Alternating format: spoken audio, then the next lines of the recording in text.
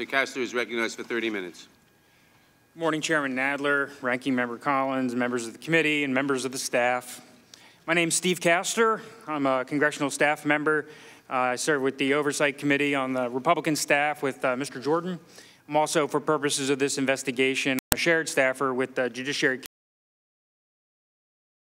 Select Committee on Intelligence and Mr. Nunes. It sure is atypical for a staffer to be presenting, but again, thanks for having me. The purpose of this hearing, as we understand it, is to discuss whether President Donald J. Trump's conduct fits the definition of a high crime and misdemeanor. It does not, such that the committee should consider articles of impeachment to remove the president from office, and it should not. This case, in many respects, comes down to 8 lines in a call transcript. Let me say clearly and unequivocally that the answer to that question is no. The record in the Democrats' impeachment inquiry does not show that President Trump abused the power of his office or obstructed Congress. To impeach a president who 63 million people voted for over 8 lines in the script is baloney.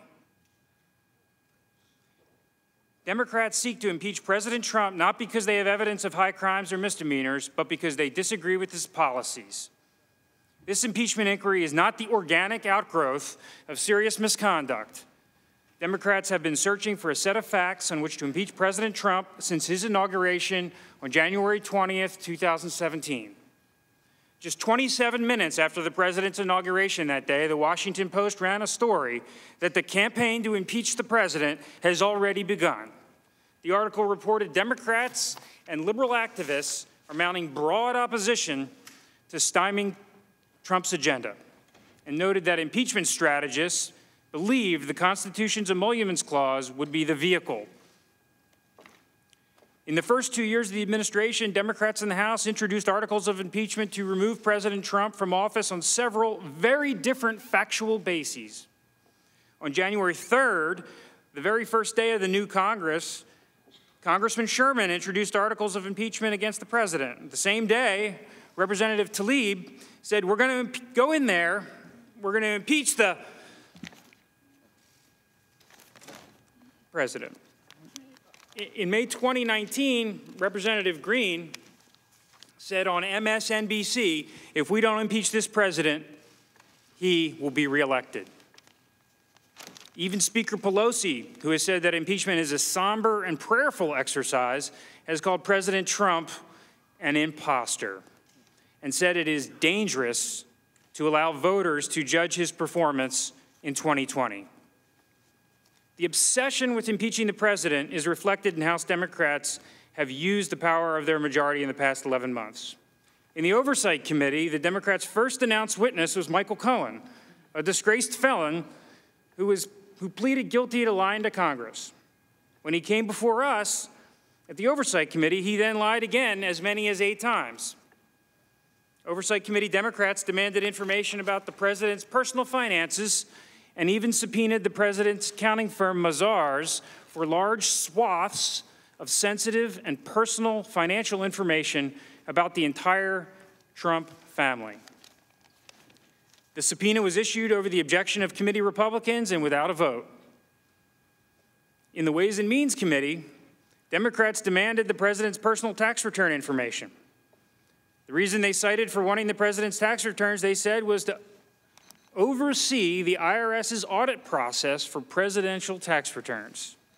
You can judge that for yourself. In the Financial Services Committee, Democrats demanded and subpoenaed the president's bank records going back 10 years. The Financial Services Committee staff, the Republicans tell me, the information demanded would cover every withdrawal, credit card swipe, or debit card purchase of every member of the Trump family, including his minor child. The reason that the Democrats gave for why they needed such voluminous and intrusive personal information about the Trump family was, get this, financial industry compliance with banking statutes and regulations.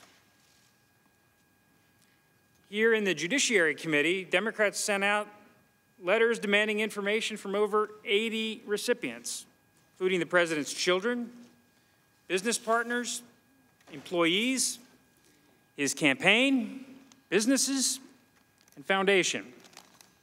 Of course, the main event for the Judiciary Committee was the report of Special Counsel Mueller, which Democrats believed would serve as the evidentiary basis for impeaching the president.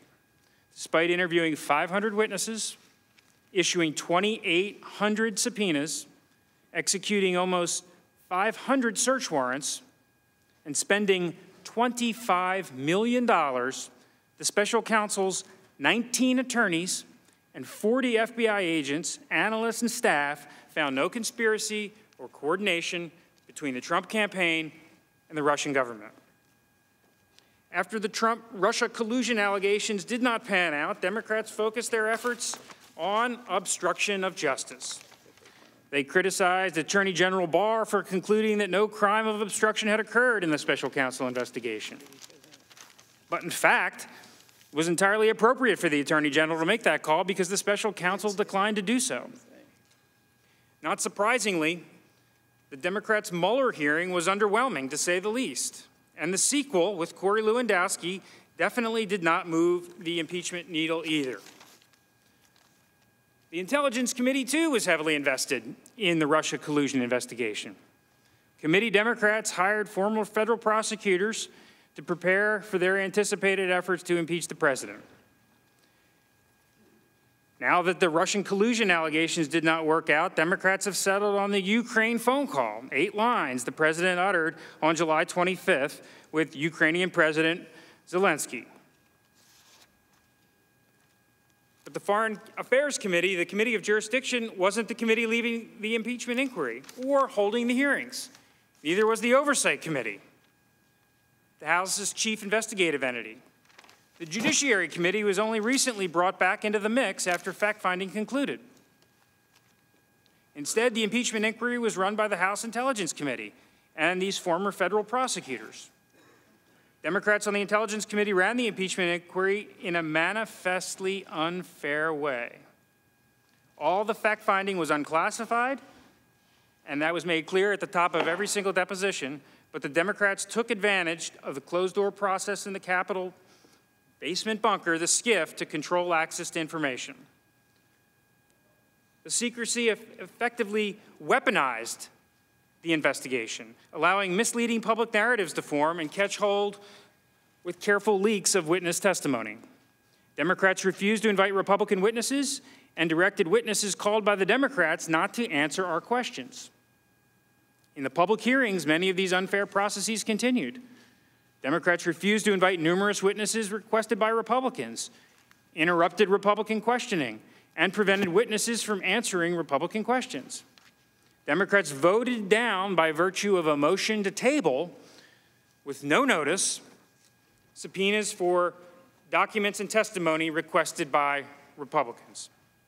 I'll note that Democrats never once brought any of their subpoenas to a vote before the Intelligence Committee.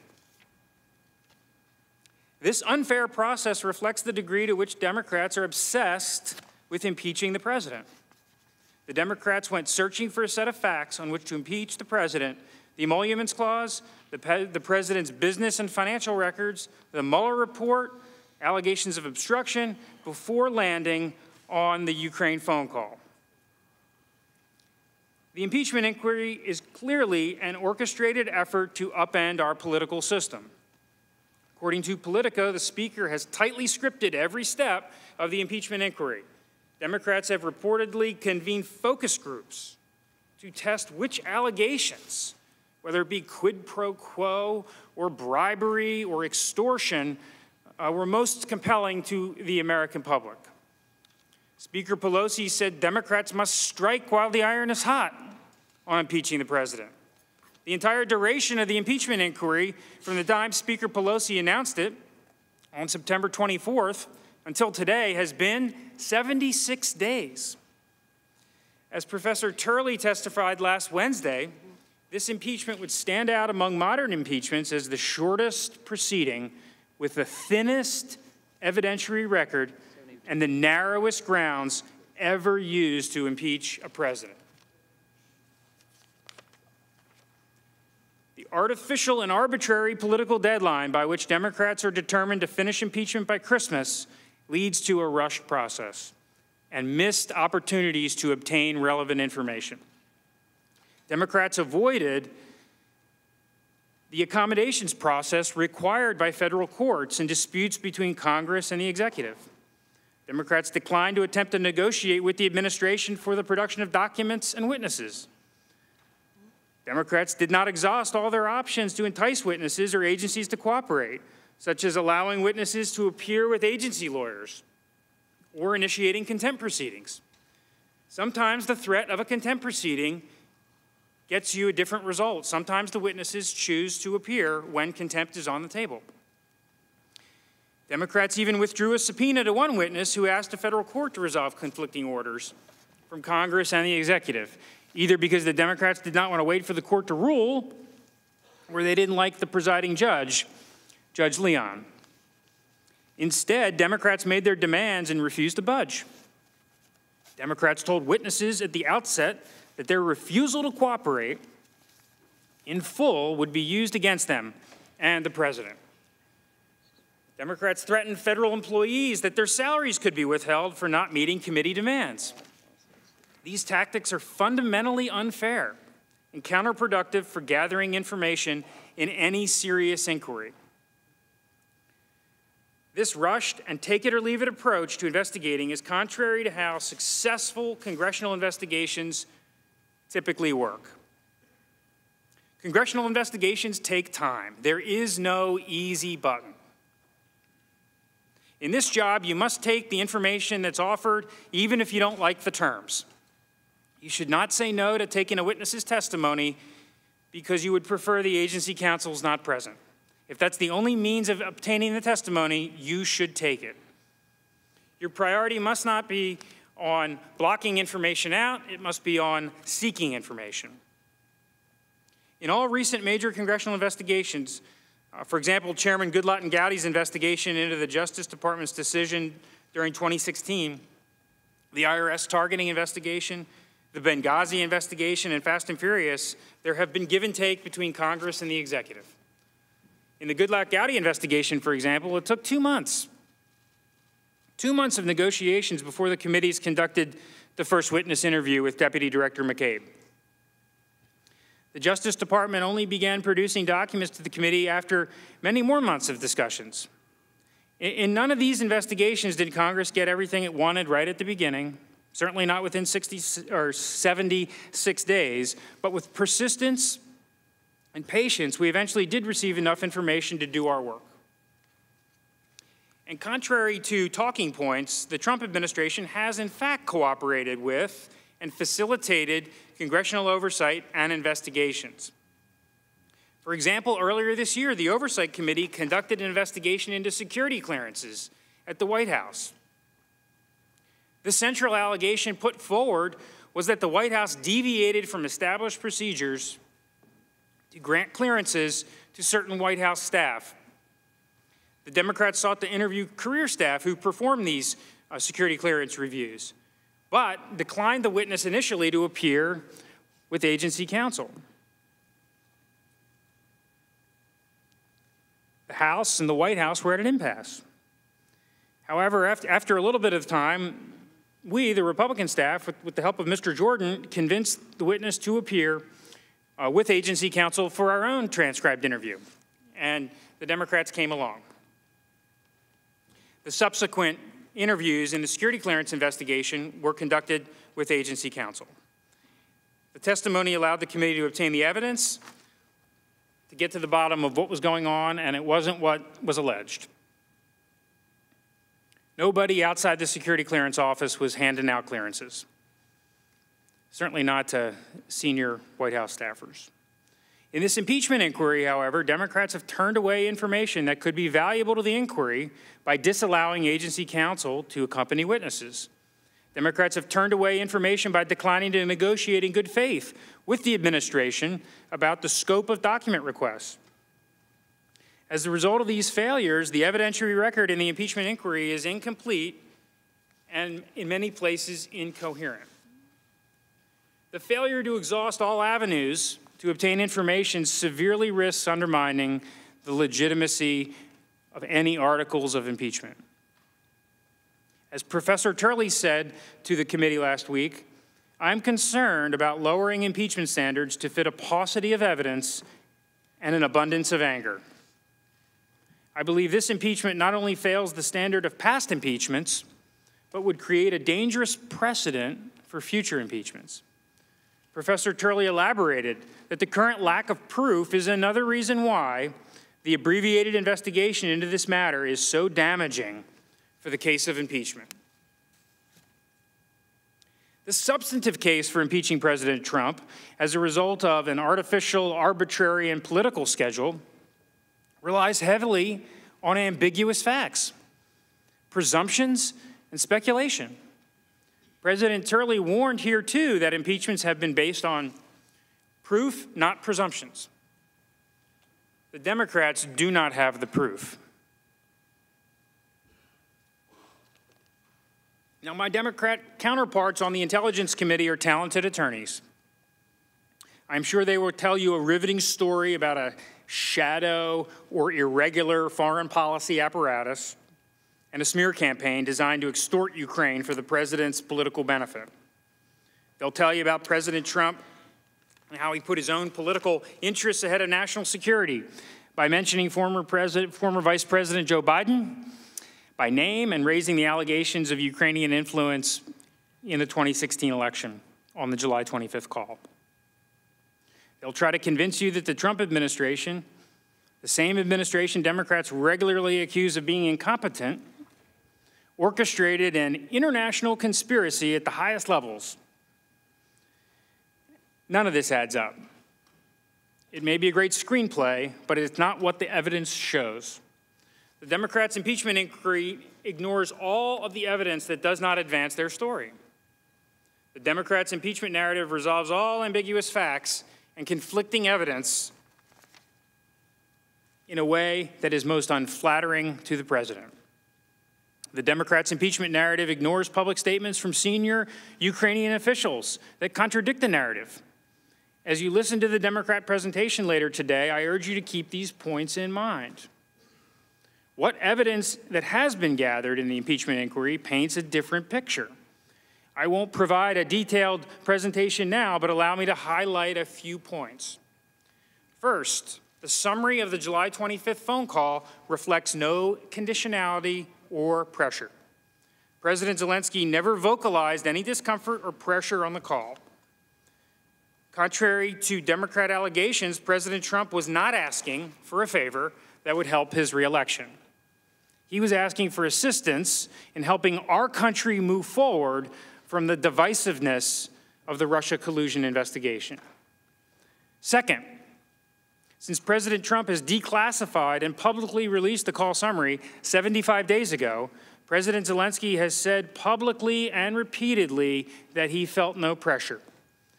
He said it on September 25th at the United Nations General Assembly. He said it in an interview published on October 6th. He said it again on October 10th. And most recently, he said it just last week in Time magazine. Other senior Ukrainian officials have also said there was no linkage between a meeting, security assistance, and an investigation. If President Trump was truly orchestrating a pressure campaign to force Ukraine to investigate former Vice President Biden, one would think that Ukraine would have felt some pressure. Third, at the time of the July 25th call, senior officials in Kyiv did not know that the security assistance was paused. They did not learn it was paused until the pause was reported publicly in the U.S. media on August 28th. As Ambassador Volker testified, because the highest levels of the Ukrainian government did not know about the pause, there was no leverage implied. Finally, President Zelensky met with President Trump in New York on September 25th at the United Nations. Shortly thereafter, or shortly before that, the security assistance flowed to Ukraine. Both happened without Ukraine ever taking actions or investigations. The impeachment record also has substantial evidence going to the president's state of mind, undercutting the Democrats' assertion of some malicious intent. Witnesses testified that President Trump has a deeply rooted, genuine, and reasonable skepticism of Ukraine stemming from its history of corruption. President Trump is skeptical of U.S. taxpayer-funded foreign assistance and believes that our allies should share more of the burden of Ukraine's defense. Ukrainian politicians openly spoke out against President Trump during the 2016 election. These events bear directly on the president's state of mind. President Zelensky had run on an anti-corruption platform, but he was an untried politician with a relationship to a controversial Ukrainian oligarch. When former Vice President Pence met with President Zelensky in Warsaw, when Vice President Pence met with President Zelensky in Warsaw on September 1, he stressed to him the need for reform and reiterated the president's concern about burden sharing, especially among European allies. In late August and early September, after his party took control of the Ukrainian parliament, Ukraine passed historic reforms to fight corruption. These reforms including removing parliamentary immunity, which witnesses said had been a historic source of corruption. Imagine if members of our Congress had immunity. President Trump later lifted the pause on security assistance and met with President Zelensky 2 weeks later. The aid was paused for 55 days. Very simply, the evidence in the Democrats' impeachment inquiry does not support the conclusion that President Trump abused his power for his own personal political benefit. There is simply no clear evidence that President Trump acted with malicious intent in withholding a meeting or security assistance. Indeed, there are, and the Republican report articulates them, legitimate explanations for these actions that are not nefarious, as the Democrats allege. The evidence shows that President Trump faithfully executed the duties of his office by delivering on what he promised the American voters he would do. Democrats may disagree with the president's policy decisions or the manner in which he governs, but those disagreements are not enough to justify the irrevocable action of removing him from office. The Democrats' hyperbole and histrionics are no good reason, 11 months out from an election, to prevent the American people from deciding on their own who is going to be their next president. This record also does not support a conclusion that President Trump obstructed Congress during the impeachment inquiry for many of the procedural defects I touched on earlier. Additionally, as a factual matter, the only direct testimony the investigation has obtained about the president's reaction to the inquiry is from Ambassador Sondland, who testified President Trump told him to cooperate and tell the truth. President Trump has also declassified and released the summaries of his 2 phone calls with President Zelensky. President Trump has said that he would like witnesses to testify, but he's been forced to resist the unfair and abusive process. I believe strongly in the prerogatives of the Congress. It's awful to hear President Turley's testimony from last week when he critiqued the House for proceeding on impeachment so rapidly and on such a thin record. Professor Turley said to set this abbreviated schedule, demand documents, and then impeach because they haven't been turned over when they go to court, I think is an abuse of power. The impeachment of a duly elected president, as Chairman Nadler said in 1998, is the undoing of a national election. Now, I understand Democrats issued a report over the weekend arguing that contrary to the chairman's statement in 1998, impeachment is not undoing an election. I would just respond by saying that I don't think many of the 63 million Americans from all around the country who voted for President Trump in 2016 would agree. By impeaching President Trump, the House would essentially be nullifying the decision of those Americans. And the House would be doing it in less than 11 months before the next election. There still is no compelling argument for why Democrats in the House must take this decision out of the hands of the voters and do it before Christmas. During the Clinton impeachment in 1998, the chairman said that at bare minimum, the president's accusers must go beyond hearsay and innuendo and beyond the demands that the president prove his innocence of vague and changing charges. I would submit that those words ring as true today as the chairman believed them to be in 1998. The impeachment record is heavily reliant on hearsay, innuendo, and presumptions. Democrats have lobbed vague and ever-changing charges for impeachment going as far back as the president's inauguration. For all these reasons, the extraordinary exercise of the House's impeachment authority is not warranted on the evidentiary record presented. Thank you for allowing me to present this information this morning, and I yield back. The gentleman yields back. Thank you both for your presentations. Mr. Burke, you are now excused, and we will invite Mr. Goldman to take his place at the witness table. Thank you, Mr. Chairman. Mr. Chairman.